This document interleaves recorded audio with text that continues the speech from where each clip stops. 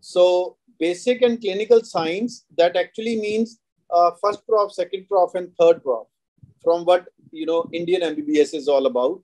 So it would have a lot of information from SPM. It will have some information from pathology, pharmacology, biochemistry, anatomy, cellular histology, and a little bit of microbiology as well, of course. Number one is cell cytology. So what does cell cytology means? It means that the cell cytology that we had been studying all through our +2, then through MBBS and all. So down to the level of chromosomes, down to the level of mitochondria, down to the level of lysosomes, peroxisomes. And when we are reading as doctors, cell cytology means how it affects the medicine that we practice. Like, we need to know which are the diseases that are associated with certain enzyme deficiencies, certain chromosomal disturbances, certain genetic disorders. They are all included in cell cytology. Then, of course, comes the number 2, that is epidemiology. Oh, that is one boring stuff. But believe me, as far as MRCP is concerned, epidemiology is more about calculating sensitivities, specificities, positive predictive value, negative predictive value. These are the most important 4 parameters if you want to talk about knowing what to do in. Can you see the screen now? I just shared an image. Yes, sir. Yes? Yeah. So this equation, you have to remember, cram up, draw it again and again.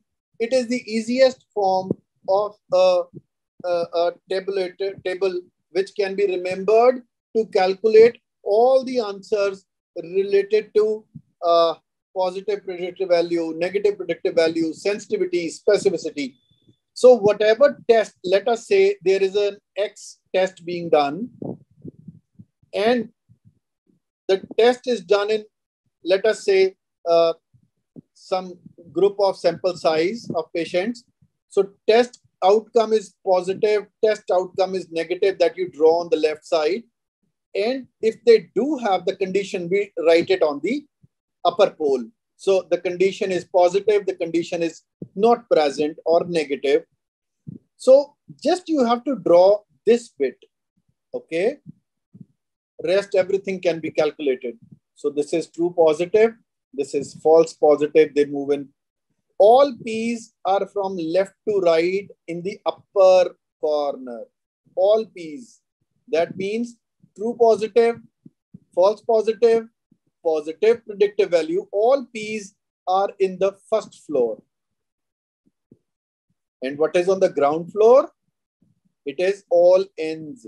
So false negative, true negative, and of course negative predictive value. And always remember, it starts with true positive in the first cube or the chamber upwards, so it crosses down to true negative on this side. Why I'm telling you, because in the exam you will forget drawing this, where to put what. So false positives also cross like this. False, the word false crosses like this. So this is false positive and this is false negative. What is positive predictive value? It is true positives divided by true positive and false positive. That means true positive out of all the positives. So that would definitely include the true positive and the false positives. So this gives you the positive predictive value. And the negative predictive value of a test would be the true negatives divided by all the tested negative ones. That means true negative plus false negatives.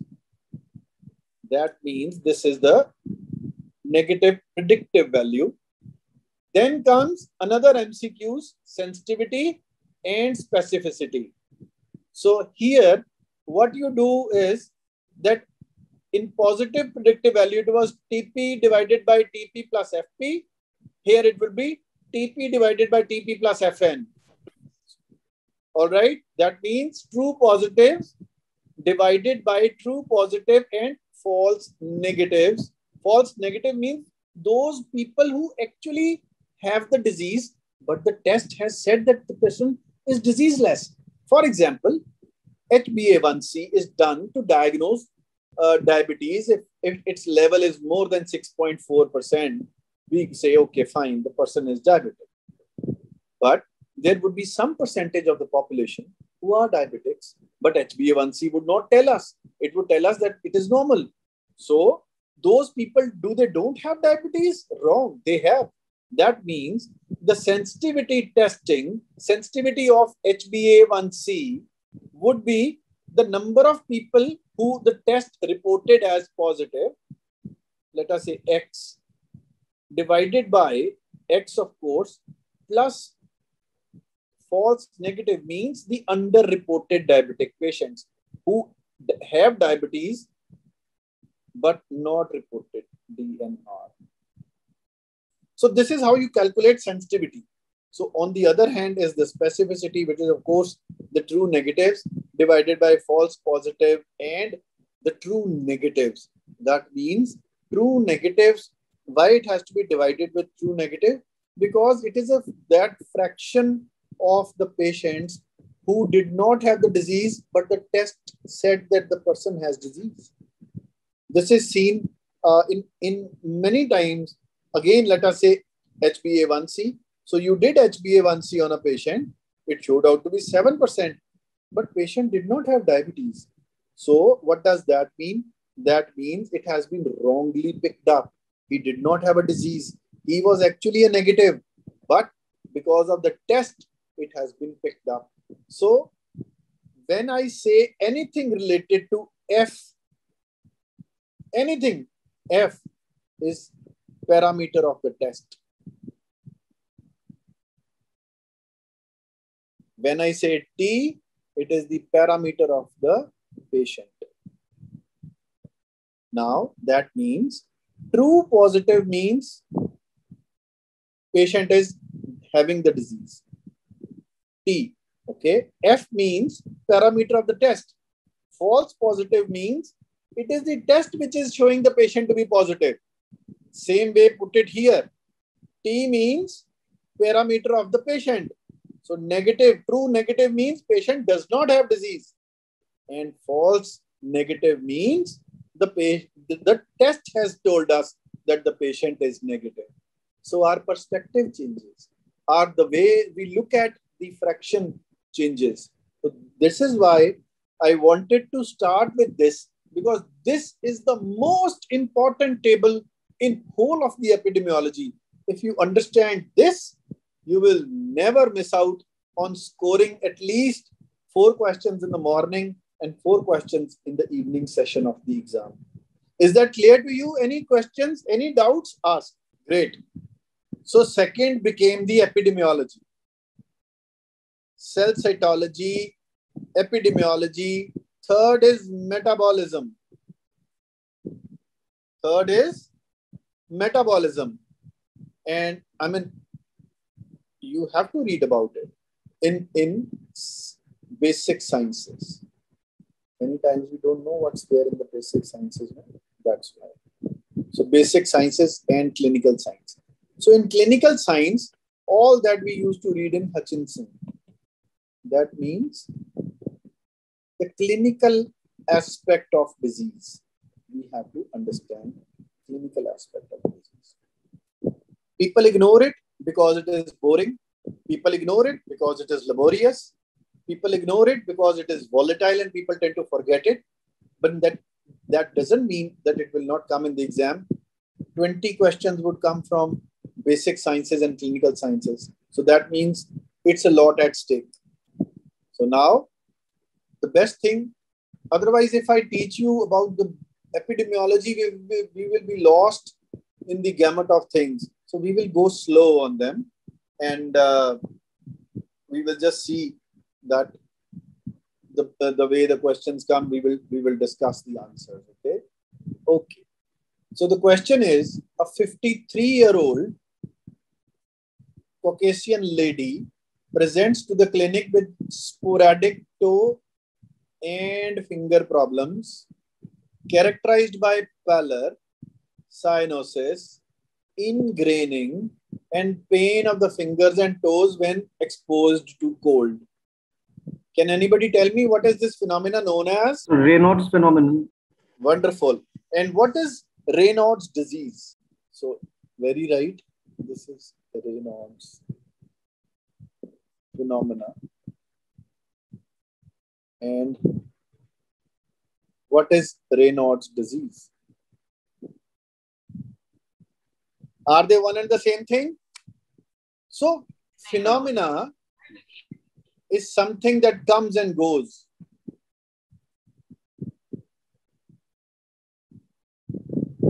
Like the hurricanes, like the monsoon. These are phenomena. They happen and then they go. That means Raynaud's phenomena would be a transient thing. Raynaud's disease will be a more prominent manifestation. Raynaud's phenomena would come and go. That means when the exposure is to the cold, the fingers will become pale, they will cyanose, but then they will come back to the normal. Whereas in Raynaud's disease, this will not happen.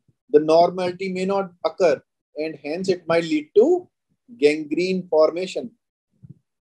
Raynaud's phenomena is due to transient blockage of the peripheral vessels or vasospasm, leading to cyanosis, acrocyanosis. But Raynaud's disease is an actual obliteration of the peripheral vessels, leading to occlusion of the vessels, leading to gangrenous changes and peripheral vascular disease. Anyhow, this patient later develops difficulty in swallowing and labored breathing. Inspiratory crackles are heard on the auscultation. All right.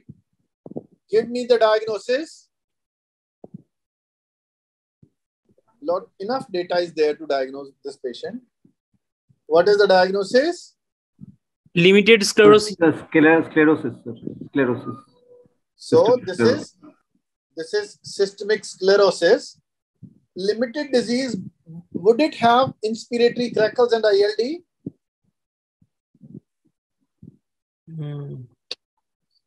Don't think so. No, sir. Limited disease would not have. Yes. So when we are creating a hypothesis, we must rule in and rule out. So ruling in, limited disease would give us Crest syndrome. Crest syndrome is the variant of limited disease. So calcinosis cutis, Raynaud's phenomena, esophageal dysmotility, sclerodactyly, and telangiectasia. There is no mention of any respiratory disorder. So that means our patient has overlap syndrome between limited and diffuse. Okay. So this is an overlap between these two conditions. So which one of the following immunological investigations is most specific for the diagnosis of this lady's condition? Anti-topoisomerase 1, which is also called anti-sclerosis 70 antibody, topoisomerase 1, anti-centromere antibody, anti-dsDNA, or rheumatoid factor. Now, give me the answer. Anti-SCL70 antibody. All right. So, why not anti-centromere? This is why making a diagnosis is so important. Apart from respiratory symptoms, everything else belongs to, as told by one of you, is limited scleroderma or limited systemic sclerosis. So anti-topoisomerase 1, that is anti-scleroderma 70 antibody, this belongs to Crest syndrome or limited disease.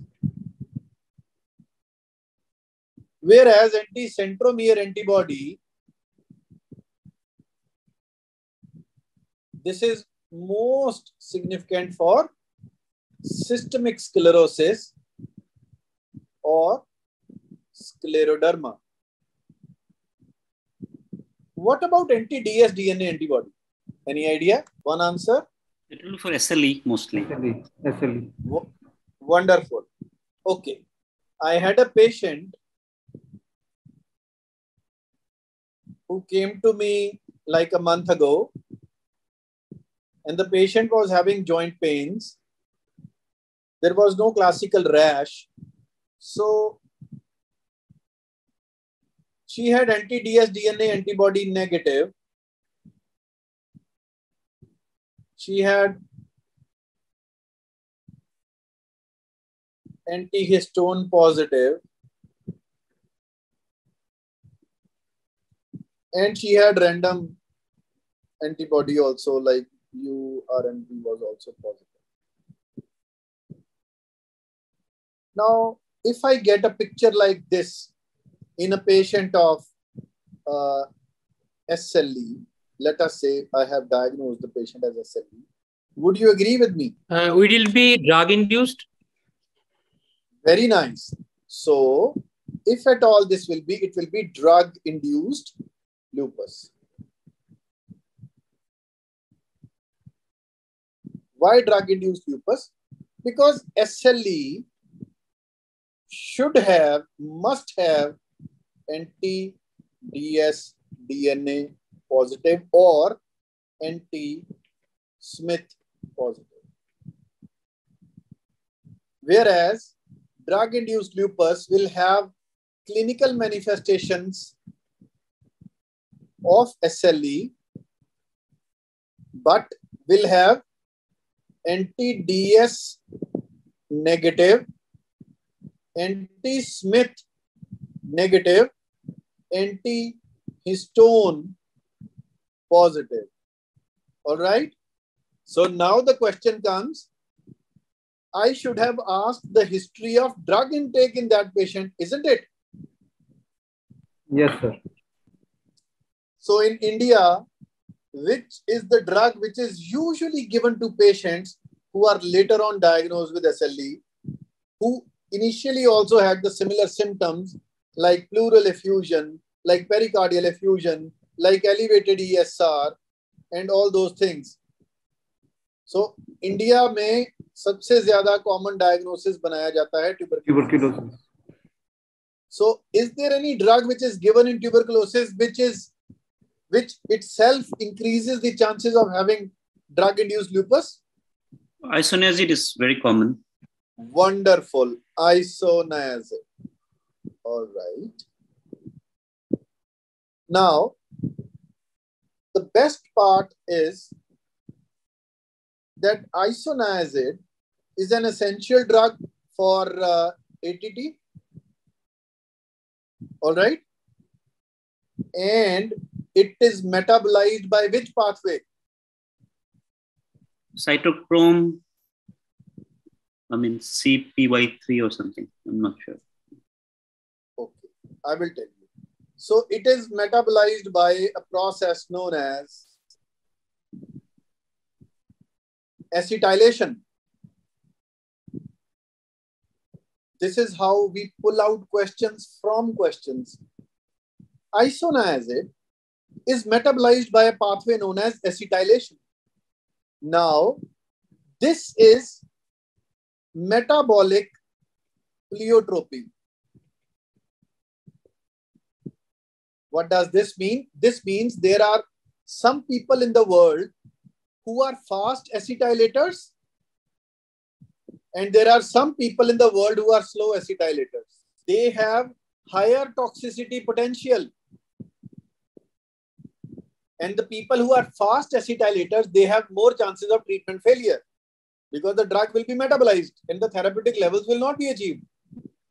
So that goes on to say that I can create a question that a lady came to me in the hospital and she had tuberculosis diagnosed. We started the patient on ATT and the patient developed joint pains, rash on the face and, worsening pleural effusion and worsening ESR. So what has happened is, they will not ask you that this patient has developed drug-induced SLE because they would understand that you know by now. They have given it away. But they will ask you, what is the genetic defect in the person who was given isoniazid or who was put on the ATD, or they will ask, what is the problem that we are dealing with here? So the answer there would be that the patient most likely is a slow acetylator, and that is why the patient has higher toxicity and drug-induced SLE has occurred. So which are the other drugs which are known to cause drug-induced SLE? Hadolazine. Okay, anything else? Many of the antibiotics can cause ciprofloxacin. I would write something for you. Okay. His hip. Easy to remember? His hip. His means anti-histone antibodies are positive. H is for, as doctor said, hydralazine.